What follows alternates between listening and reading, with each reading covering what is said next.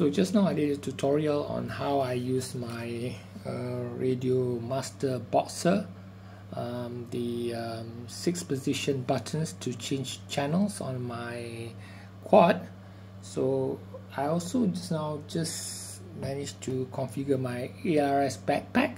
So just going to show you another feature that I have right now. So I have my switchback HDZero and my goggle hooked up to the monitor.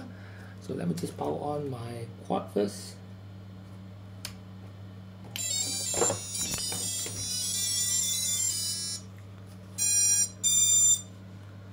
So in my radio I already have my 3% switch to control the power. So let me just switch to 25 milliwatt.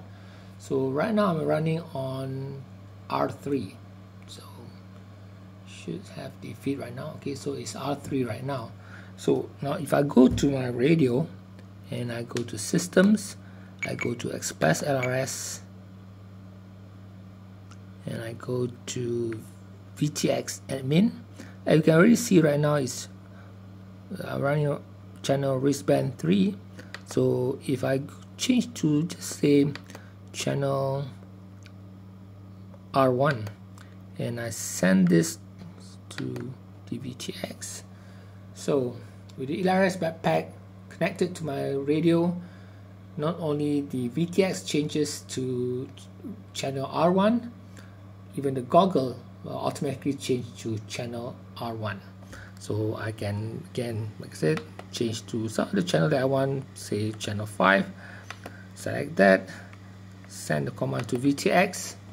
Again, both my VTX and also my goggle will change to channel R5.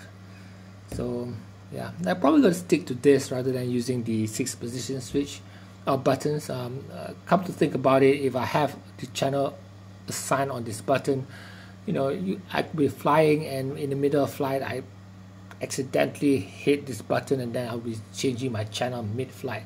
So yeah, I think I'll stick to having the ELRS backpack running. So that's all.